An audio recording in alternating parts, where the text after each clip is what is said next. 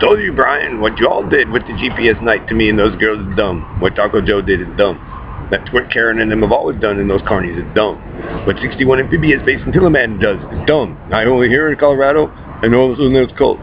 What Perlita and Dave and Ellery's in those boxes and every one of you guys like that shit is dumb. He didn't need it because he just used it to cover up the Disney and the water park and covering for britches in the truck driver service. Because they used it for a fuck machine and made people sick. That's what Harry and them did. And they sit there and like, oh, now we're going to be the protectors of the Christian faith. Oh, Quentin Tarantino. Kill Bill. Look at how many Hollywood celebrities and people you guys keep screwing over. Brian, you guys did violent behavior and covering for Bernard and then copycatting. And then the hillbillies come, Jim Hall, Bill, we're going to be famous all-American. Duck King and all that, man. That's what happens when you guys don't give a shit about other people. And you guys lived through a joke and mockery of the Riley and the Bitted before. Because they knew it would work. And they de-evolved the kids. And they'll always attack the kids.